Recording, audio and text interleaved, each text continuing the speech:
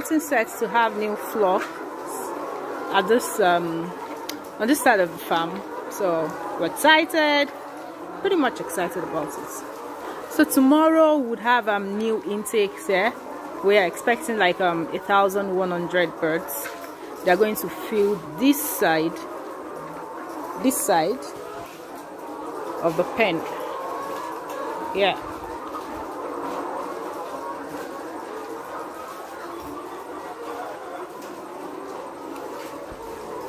Hello.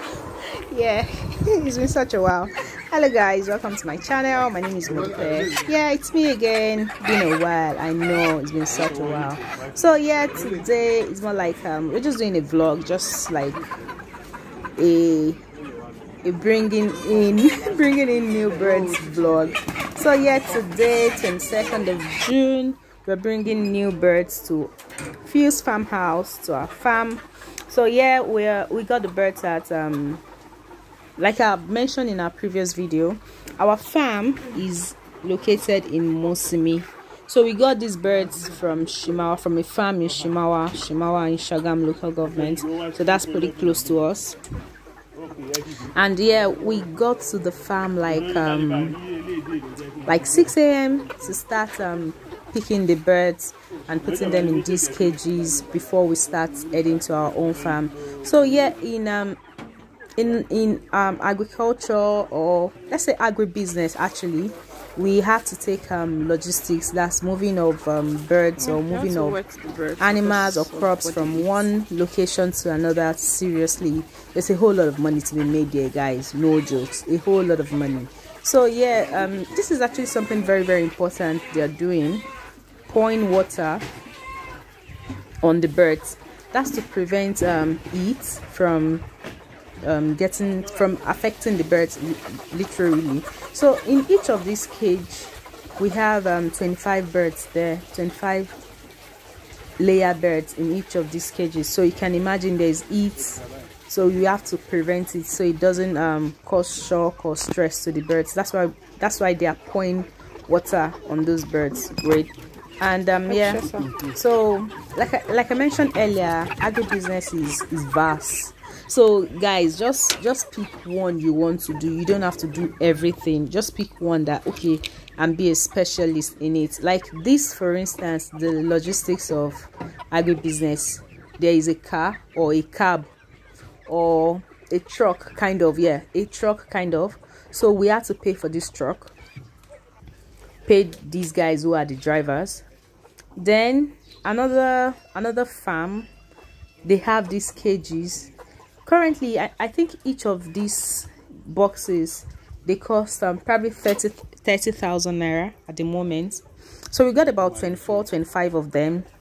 And yeah, we're moving 1,100 birds, so it means we would have to make the journey twice. So we got like 25 of them, and like I mentioned earlier, each of this box will contain 25 layer birds. So another thing they're also doing is they're trying to tie up the boxes together, and that's to prevent the birds the cages from shaking, or yeah, from shaking when they start moving, coupled with the fact that the roads are bad.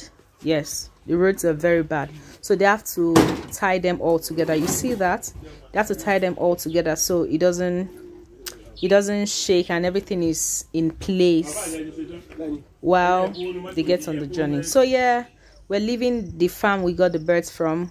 Yeah, the farm is at Shimawa, like I mentioned, and we're heading to our own farm, and that's the journey is just about 25 minutes. Yeah, so yeah, the birds have gotten to our farm now. Yeah, welcome guys, welcome home guys.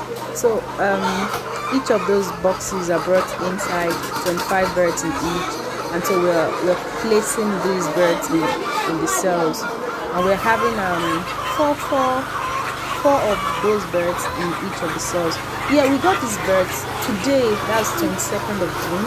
The birds turned 14 weeks. So of course that would mean that we're going to have them in the farm for, we would expect that they'll start laying at 20 weeks. Yeah, we expect that. So they have 6 weeks to eat and eat and eat and eat. Then please 20 weeks, guys, start dropping.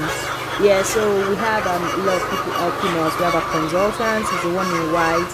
We have the transporters helping us. We have our farm attendants helping us too. And yeah, you see the old flock, they are currently 32 weeks. Yeah, the old flock are currently 32 weeks. So we have this one that are 14 weeks, join them. And okay, another thing, you see this feed, these sacks here, we have to put them there so that it prevents the birds from falling off, because they're still little. They could actually fall off from under this cages, so you have to put that there. And yeah, you can see that some of the feathers are still wet, and that's from the water poured on them. And what else do you see? Yeah, okay, if you see them clearly, you see that the birds, their beak were also trimmed. Of course, we have to really take that seriously, because we had a couple of them in our old flock pecking themselves to death. It was really crazy.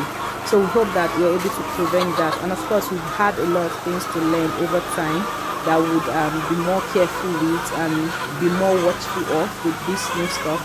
So guys, that's about it today. We're just taking you through getting new flocks, new stuff into Fuse Farmhouse. So I hope you've learned one or two things that you can also use at your own hand too. Again, don't forget to like, share, subscribe, drop a comment, please. Let's know how you move your own stuff, how it is at your own end.